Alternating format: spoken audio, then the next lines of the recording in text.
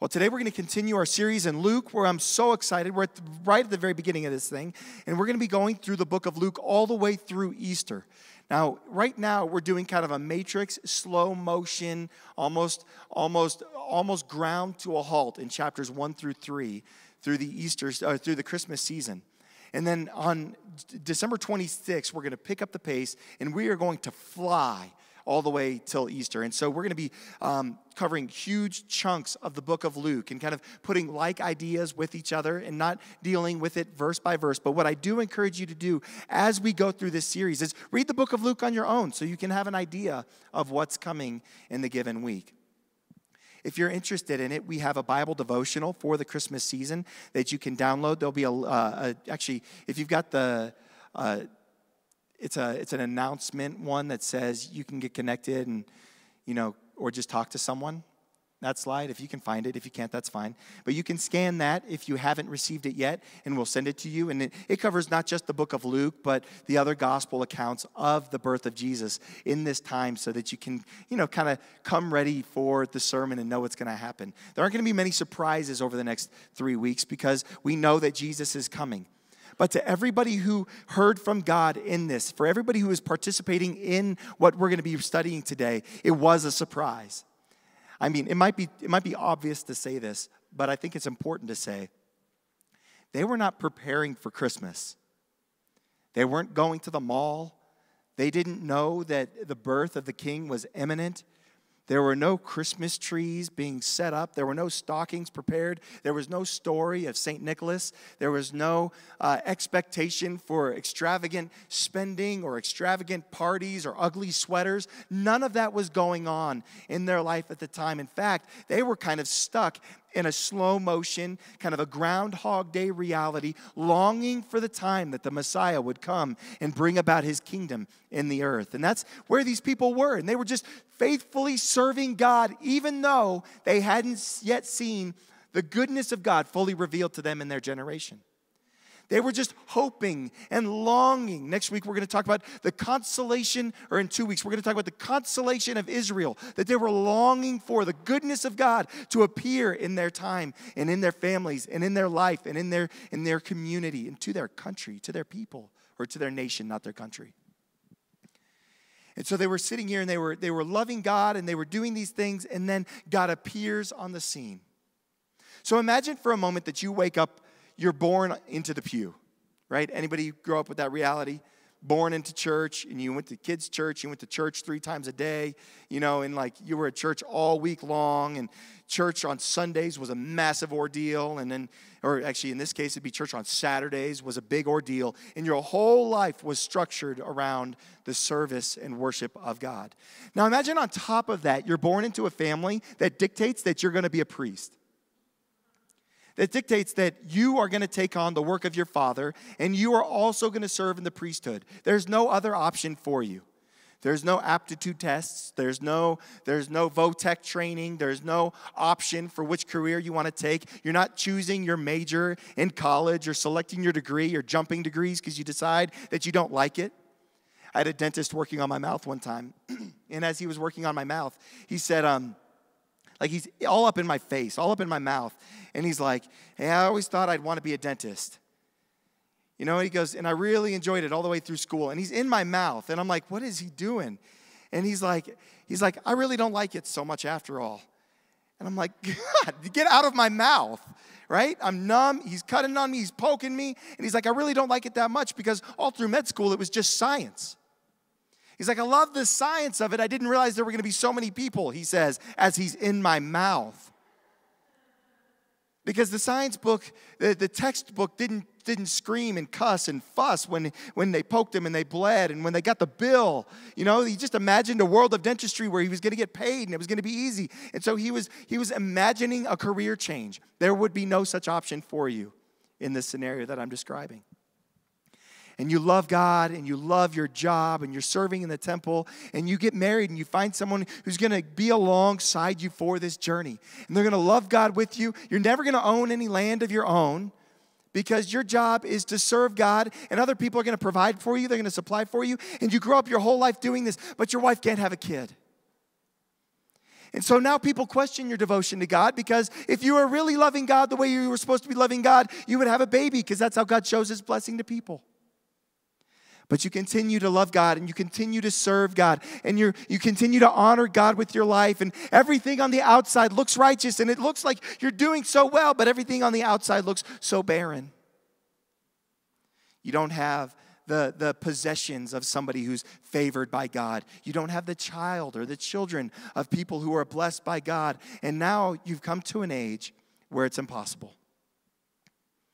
Now, even if you could have children at a younger age, now you've passed that time, and now you're too old to be able to do it. What would your heart be like? How would you feel after ministering in the temple for years, maybe even decades, feeling like God hadn't answered your prayer? He hadn't blessed you on the outside like you were hoping to be blessed. Maybe some of you identify with that a little bit on your own. Now, we're a very young congregation in terms of our age. So if you're like 22 and you're like, I feel like God hasn't really just blessed me on the outside yet, just buckle up. You're young. You're not going to have it yet. Just wait. Life is a lot longer than you realize. But if you're of the more mature in the congregation and you haven't seen the goodness of God appear in the way that you would expect it to, I would say also wait, because God might just be setting up something more glorious than you ever could have imagined. And even if it doesn't come to pass the way that you want it to come to pass, there is the reality that God still hears you. God still sees you, and he is still good.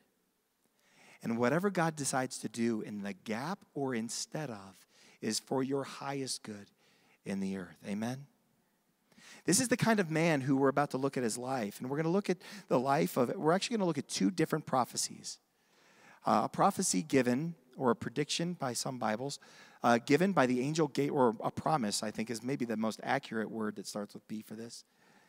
The angel Gabriel comes to Zechariah, who's a priest in the temple, and he's serving, and he appears in the midst of it and makes this promise that, hey, even though you can't produce children, God's going to do a miracle through you and your wife. And then God appears to Mary, and we're going to hear about the promise that the angel Gabriel made to Mary about how she was going to give birth to this person in the line of David. We read it during the Advent moment. We're not going to double click on the story of Joseph. The story of Joseph, Mary's betrothed, is actually found in other gospels. So we don't see Joseph's wrestle or struggle in what we're looking at today. But it's there nonetheless. And so we know that as Mary was faithful, so was Joseph. Okay, so are you tracking? So we're going to cover a lot of passage today. It's going to be a lot of scripture. So I promise to read it passionately so that it's not boring. I didn't put it up on the screen because I felt like it'd be a lot to follow along. But I promise to read it with enthusiasm. We're going to be reading verses 5 through 38. You ready? Heather's ready. You guys ready for this? It's going to be great. Now let me say, by way of preface, reading this is the most important thing that we can do on a Sunday morning together. For entire parts of the Christian church history, all they do is read it. And let the Spirit of God convict them and challenge them and call them up. And so as I read this, and then we'll break it down. And what I'm going to talk about today is I want to talk about our talking, and I want to talk about God's timing. Our talking and God's timing. Our talking and God's timing. In the days of King Herod of Judea, there was a priest of Abijah's division named Zechariah. His wife was from the daughters of Aaron, and her name was Elizabeth. Both were righteous in God's sight, living without blame according to the commands and requirements of the Lord. But they had no children because Elizabeth could not conceive, and both of them were well along in years. That's a very euphemistic way of saying they were too old. When his division was on duty, because he was a priest, before God. It happened that while he was chosen according to Lot, according to the custom of the priesthood, to enter the sanctuary of the Lord and burn incense. I'm going to pause right here just to offer some context for what's happening. So as a priest, they were in divisions, and their divisions would serve for periods of time. And during the periods of time that they would serve, different priests were given different responsibilities. And being chosen to go in and light the incense meant that he got to go into like the most sacred place, light the incense, and then return to the people and then share a blessing, because he had been so close to the presence of God in that moment. So he had kind of like, he had the word. He was the man of the moment. And so he goes in to light this incense, which would have been a terrifying thing. I'm told that when people went in to minister before the Lord, they wore bells on their ankle in case they died and they just get dragged out. Preaching would be a lot different if I could just die every time I stood up. Right? Just like a rope on my leg. I give it to Trey, and he's got to drag me off the stage if I misspeak, or if I had like a bad week. I cussed someone on the way to work. So he's going in to do this, and then this remarkable thing's going to happen. The angel of God is going to appear to him. Oh, and one more thought about this. He was chosen by Lot. Right? Like, so to the most spiritually kind of mature among us, it seems kind of reckless, right? Because sometimes we can chosen by Lot means that they drew straws.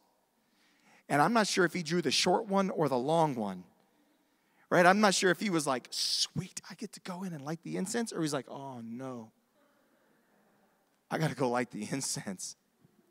But he was chosen nonetheless. And sometimes we can over-spiritualize everything. But they had these people who were called and gifted, and they were like, this is how we'll do it. We'll do it by lot. And that's the tradition that it had been for a couple hundred years at this point. According to the custom of the priesthood, to enter the sanctuary of the Lord and to burn incense. At the hour of incense, the whole assembly of the people was praying outside. An angel of the Lord appeared to him, standing at the right hand of the altar of incense. When Zechariah saw him, he was terrified and overcome with fear, because nobody else should have been in there. And it was an angel of the Lord. That's why I'm saying, like, you don't want angels of the Lord appearing to you. We want the Holy Spirit that descends like a dove. But the angel said to him, don't be afraid, Zechariah, because your prayer has been heard. And Zechariah's like, which prayer was that? Your wife Elizabeth will bear you a son and we'll name him John. Congratulations, you're going to be a dad. You old man. And I'm sure he was as quiet as you are right now. Because he's like, oh, no. No, that was when we were younger. I prayed that in our 20s. We prayed that together in our 30s. We believed for a miracle in our 40s, but no, man, we're good. We've got a good life. We've got plans. Things are good. We're in retirement. I'm just doing this priesthood out of like generosity of spirit. We're good. Can you even imagine? I mean, yeah, I've got some friends who their son turned 18, moved out of the house, and they got pregnant. Surprise. And they were like, I'm all about it, but I'm not about it. And here's Zechariah, loves God. He and his wife are righteous. They have served so well God and his purposes in the earth. And now this angel shows up and goes, hey, remember that prayer that you forgot about, that God didn't forget about? Here you go. Now, I'm not saying this to scare you. Don't get scared. I am so grateful for the prayers that God didn't answer and just moved right on by. I remember this one prayer in particular in my parents' kitchen. I cried out I was like, I'm going in on this one, Jesus, because I know what you're supposed to do in my life. And I prayed that I would marry this woman who's not Megan. This was when I took Megan's best friend to prom. It was that season. Right? So, yeah, go ahead. Yeah, so imagine this scenario. And I'm like, I say these words out loud. I remember them because it's the most scared I've ever been after praying any prayer ever. Say, God, I don't care if you've got something better for me. This is who I want, and this is what I want. Anybody else pray one of those prayers before? No? Yeah? And I'm so glad he said no. Now, he didn't say no by saying no. I prayed the prayer, and I was like, oh, that was bold. And I was like, was that faith or presumption? And now I'm pacing the kitchen, and I'm like, I don't know. Like, does this, what happens to this prayer? Does it just sit there forever? Or does he he stamps it, decides on it, and then moves on? I'm like, I don't even, well, I said it. God, I guess that's what it's going to have to be. So I'm looking forward to you giving me what I asked for. There's a country song, Thank God for Unanswered Prayers. That's my testimony this morning. But thank God for answered prayers as well. And thank God for the prayers that are answered late. Because sometimes we're just not ready. Now, I won't get all the way into the timing thing yet. But so he prays this. So the angel of the Lord comes and tells him, and there will be joy and delight for you. And many will rejoice at his birth, for he will be great in the sight of the Lord. He will never drink wine or beer. He will be filled with the Holy Spirit while still in his mother's womb. He will turn many of the children of Israel to the Lord their God, and he will go before them in the spirit and the power of Elijah. Now, he's not saying this is a second coming of Elijah. It's just in the same manner that Elijah came. So your son will come and do extraordinary things for God, to turn the hearts of fathers to their children, and the disobedient of the understanding to the understanding of the righteous, to make ready for the Lord a prepared people.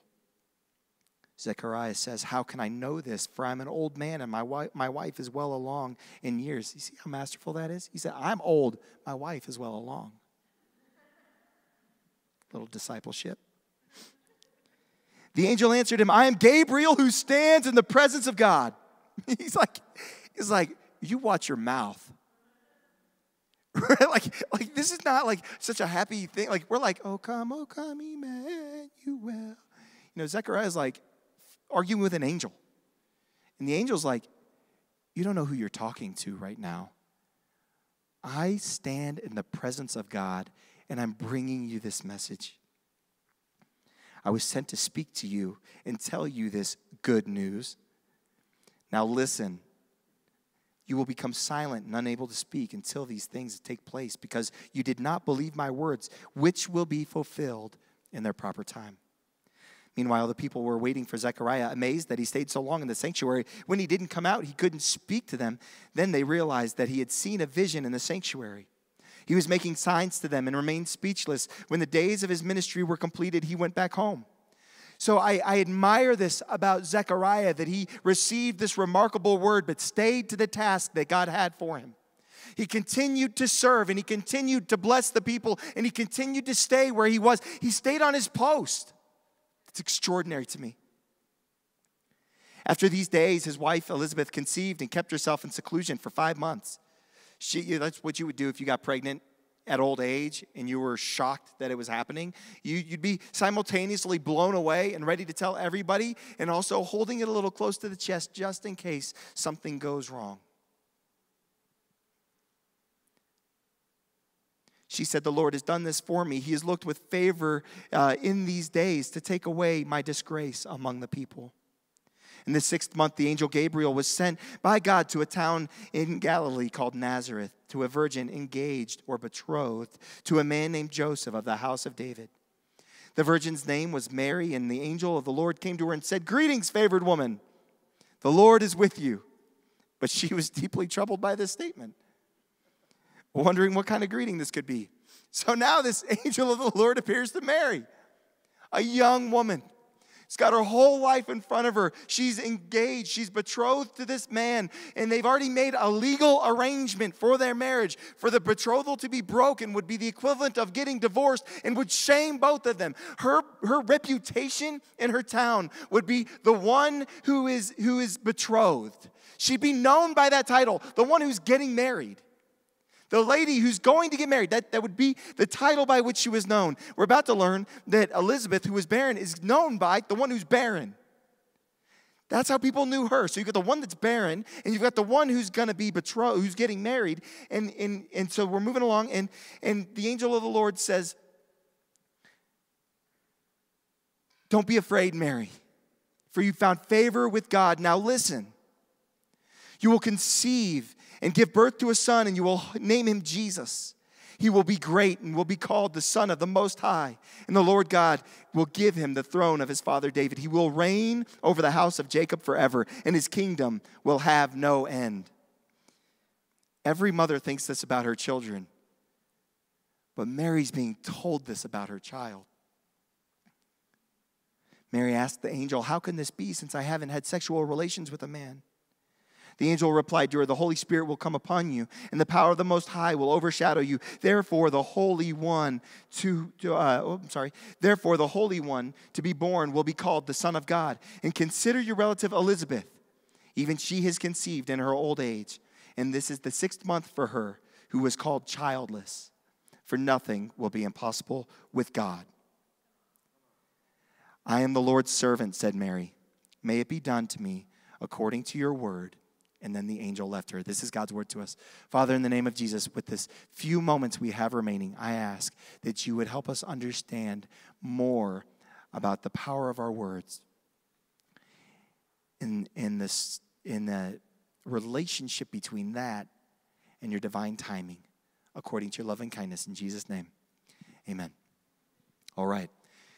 So what we've got is 2 stories, 2 very different people, 2 almost exactly different kinds of people. An old priest and a young woman about to be married. Not young like 25 young, like young teenager young about to get married. And the angel of the Lord appears to them both, and we see 2 vastly different responses. One calls in to question the reality of the promise. One questions how the promise will come to pass. We know from the text that the angel Gabriel had discernment to know that Zechariah was asking questions because he didn't believe. But Mary was asking questions because she wanted to know how it was going to happen because she was otherwise disqualified for it. The goal here is not to compare old and young or male and female. But the goal is to maybe see ourselves a little bit in both of them. In one story, God is moving much later than we would anticipate and that we like. In the other story, God is moving so much faster. Like, she wasn't blown away by, like, it was going to be God's child in her. She's like, but I haven't had sex with him. How is this going to work? And so the temptation sometimes when we read Scripture is to compare and contrast and be like, well, Zechariah is bad because he didn't believe, and God punished him and didn't let him speak. Mary's good. She responded in faith, and God used her, and she gave birth to Jesus, right? Do you have that temptation? A little bit? No, just me? I'm the only judgy one. Great. I judge him. I'm like, you know what, Zechariah, you did a bad job. All the way up until this year, I was really judgy of Zechariah. I'm like, God should have told you to shut up. And then I realized that God should have told me to shut up because I have not believed God a lot more than Zechariah has not believed God. And the Bible calls him righteous. And then he struggles. And the lesson that I learned from Zechariah in this is that even when you're righteous, you can struggle with the promises of God. Even when you're righteous, even when you're following God, even when your whole life and your whole heart is given over to God and his purposes, it can still be a struggle to trust him with the most intimate details of our life. With the hopes that are so close to our heart, with the hopes that seem so far away at the same time, we can trust him with that.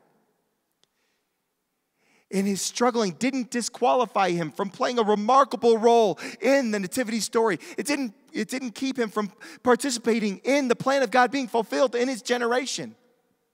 Because without being too graphic, I'd say he went home and he was with his wife. So even though he couldn't speak, he went home and he was with his wife in such a way that pregnancy became available. He had faith and works. So he was believing God, but even the righteous can struggle deeply. And I draw a lot of encouragement from that. Anybody here been walking with Jesus for a little while, but struggle to trust God because it's taken so long to see things come to pass? If you're not struggling yet, it's because you're not believing yet. I'm shocked at how angry I can get in traffic. Startled. It's jarring to me how angry and selfish I can be to my children and to my wife.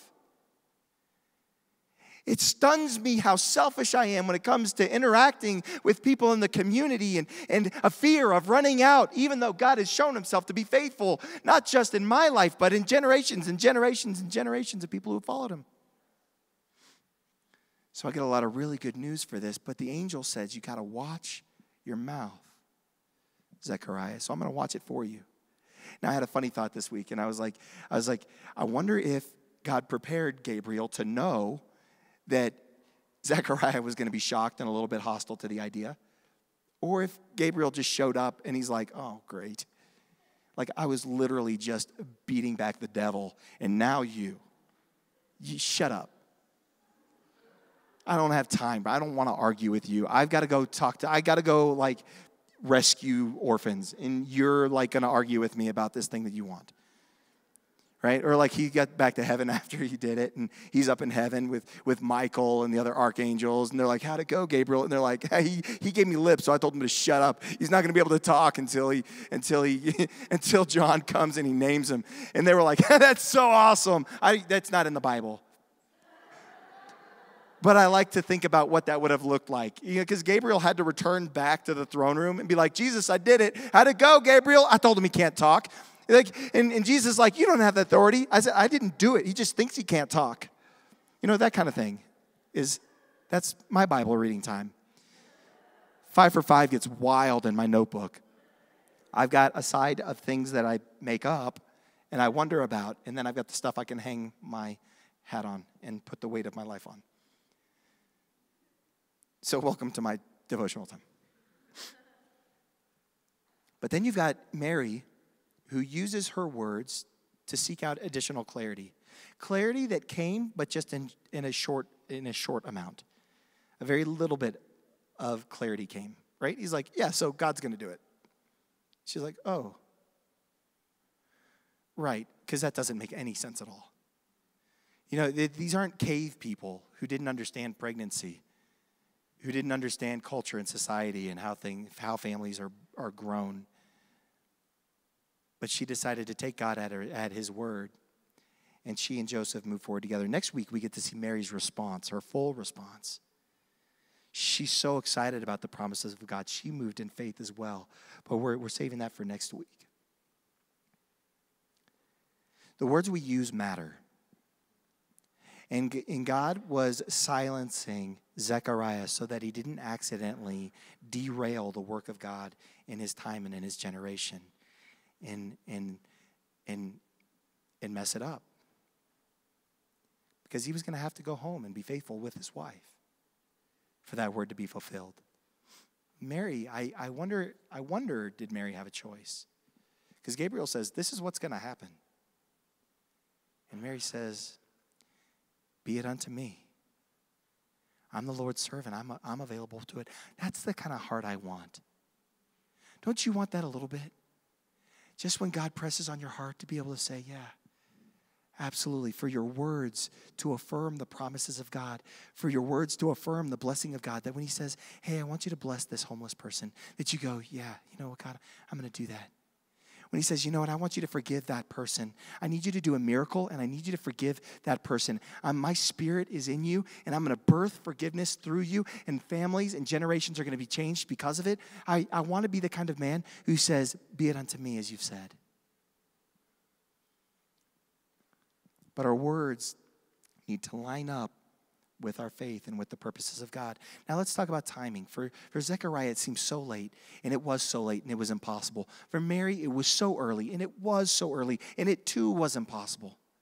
This isn't a matter of, sometimes we're trying to time God, and we're trying to figure out, okay, if it feels like he's late, that means that it's about to happen. Or, man, it's happening early, so this is God. Or maybe God is right in the middle. But the reality is when we feel like God is late, early, or in between, what we're doing is we're inviting God onto our timeline instead of entering into his timeline.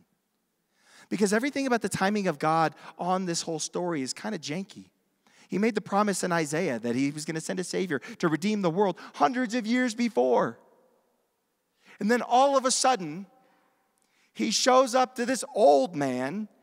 So he's late on a promise, but early to Mary, and late on Zechariah, but right on time for all of creation, because the timing of his birth was going to line up with the star in the sky that was going to tell the Magi the new king of the Jews has been born. He'd been setting this whole thing up, and so it feels late and it feels early, but it's right on time for God because he was literally moving the cosmos into space, so that it would announce the birth of Jesus. The star in the sky, they believed that it was certain constellations aligned a certain way. And it's stuff that everybody, that there were these prophecies made about how things were going to align in the sky. And so these magi were watching it because they were interested in astrology, and they were watching it. And there's this people over in the Middle East, in Palestine, and they believe that their new king is going to be born when the stars align a certain way. Let's watch for it. And when that happens, let's show up for it, because that'd be a pretty big deal. And then it happens. So Zechariah's like, why am I late? God's like, because freaking Jupiter's in the wrong place. Just wait a second. Because I put these things in orbit, and the orbit needs to get to where it needs to get so that you're where you need to be. It's where it needs to be. Mary's where she needs to be, because Mary's in one line, Joseph's in the other line, and they actually have to get married for this to work. For Jesus to be in the line of David, Joseph has to be the daddy, Mary has to be the mama. Y'all, this is miraculous. And Zechariah's like, hey, you're late on this, God. I'm moving all of creation to fulfill promises that I've made centuries before. Hold on a moment. And then for Mary, man, it seems so early. But I want to talk real quickly, and I know I'm tight on time, but I want to talk real quickly. Could you go to that chart slide? I want to talk about what happens in our heart that makes us like Zechariah, that even when we're righteous and following God well, we get tied up. This is a chart. I've modified it from the original one by a guy named Jim. We'll just call him Jim. We'll call him Jim because I forgot to write his last name. Henderson, I think, or Hendrickson. But he talks about childhood vows and does a lot of psychology work. And he said this is the process of people's lives. And I believe that this is the process that Zechariah went through and that you and I go through all the time without realizing it. You have an experience. You start on the upper left hand. You make meaning of the experience because we have to, because we're humans. We make meaning of it. My dog doesn't make meaning of things. There's either food in the dish or there's not. I mean, she just wants to lick everything, eat everything, and scratches the door when she's got to use the restroom. But we make meaning of it because we're human, and God's given us this creative capacity because we're in His image. He's given us the ability to make meaning of things. You create beliefs and expectations based on the meaning that you create. Here's an example of this. If I walked by you this morning and didn't say hello to you, you gave meaning to it. The meaning you gave to it could either be true or false. You were either like, oh, he's a jerk, he's not talking to me, or it could just be that I really needed some coffee. I was on my way to get some coffee so that I could be more friendly. Right? But you assign some meaning to our interaction, and then you create belief based on it, and you're like, this guy's a jerk. I'm not going to listen to him when he gets up. Or like, oh, he seems so happy, but man, he's just a terrible person. But we create meaning, and then we create beliefs and expectations, and so your expectation might be that I never say hi to you because I didn't say hi to you today, and that was our first chance, and I'm a jerk. Then you make decisions and vows concerning future experiences. So now you go, I don't care if he says hi to me. I don't need him to say hi to me. I got my small group leader's better than him anyway. I'm just here for the coffee. This room's too warm or too cold anyway. I think I'm going to go to the other church. Habits and patterns form around these decisions and vows. And so you start to live around it. And then what happens is we live it in the opposite, and we begin to live out of the vows and the decisions and the beliefs that we've created out of our experiences, and then we continue going. And it messes up our sense of timing with God and the purposes of God. Because what Zechariah had done, he's looking at it and he's going, okay, so old people don't have babies. Or he goes, I'm praying for a baby. Righteous people get babies. We didn't get the baby, so maybe I'm going to struggle a little bit. So he starts making up decisions. So when the angel of the Lord came to him and was like, hey, it's time for this to happen, it violated this whole list, this whole process that he went through. And I want to let you know that God wants to violate this whole process for you. God wants to do the impossible in our lives. You think that the only option in your life is to live a life of unforgiveness, but God is inviting us to forgive as we've been forgiven, and the goodness and the glory of God wants to appear to you so that He could break this cycle over your life. You think that the only option is because you've been longing to get married, maybe if you're single and you're like, oh man, it's just taking so long. I'm just going to have to settle or marry some jerk of a man. Or maybe there's not a God-fearing guy who's a single Christian. And God's going to fail me on this issue. And I'm just going to have to either go it alone the rest of my life, or I'm going to have to marry somebody who's subpar, not be equally yoked, and not marry somebody else who believes like I do or wants the same things that I want in life. And God wants to blow up this entire paradigm and say, trust me and my promises, not your experiences. This is the invitation in the Advent season. In the midst of waiting, in the midst of the longing for something different than it's been, to trust God that He's making all things new.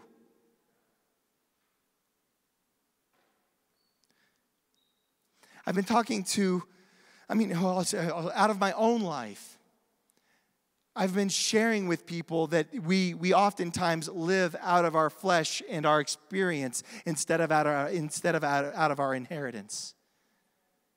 I live out of my flesh and my experience, not out of my inheritance, meaning this. I live out of what I understand. I live out of what I know. I live out of what I've experienced. I live out of what I've shaped, out of what I can control, out of what I can influence, instead of receiving the promises of God for my life and trusting Him that He's making me new every single day and that the latter will be greater than the rest. That in God I can be transformed and I can think different and I can believe different and I can feel different. That there's hope for my life and hope for your life. That there's hope for this city. God is inviting us to trust Him and to believe Him and for our words to line up with what we believe. Maybe you're like, I don't know how this is going to come to pass. But God, I'm going to talk to you and I'm going to talk to your people and I'm going to seek understanding and my words are going to align with the promise. This is something that God wants to do, but I'm not sure how it's going to happen. Choose the language of Mary. How are you going to do it, God? How do you want to do it? In this time of Advent, you spend a lot of time reflecting on their lives and looking at their response to God. But there's a response that we can have to God as well. God promised in John chapter 14 through Jesus that He was going to come back. Now, when you hear about Advent, looking at the promises of God in the past and His faithfulness, and then looking to Jesus' return, when you hear about Jesus' return, you might go a few different directions. You're thinking of like a black background website with white words and fire and unicorns, right? Have you ever stumbled on those pages? No? You study like the word is eschatology or the end times.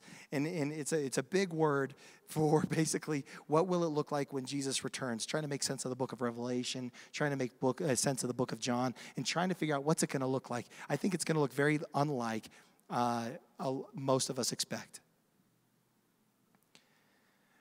But the idea is that sometimes it can be so invisible or so weird that we don't even think about the fact that Jesus is coming back. But in this Advent season, we remember the promise of God that He is coming back, and there's things that we can do to prepare as well. The way that we prepare ourselves to walk with God is to humble ourselves,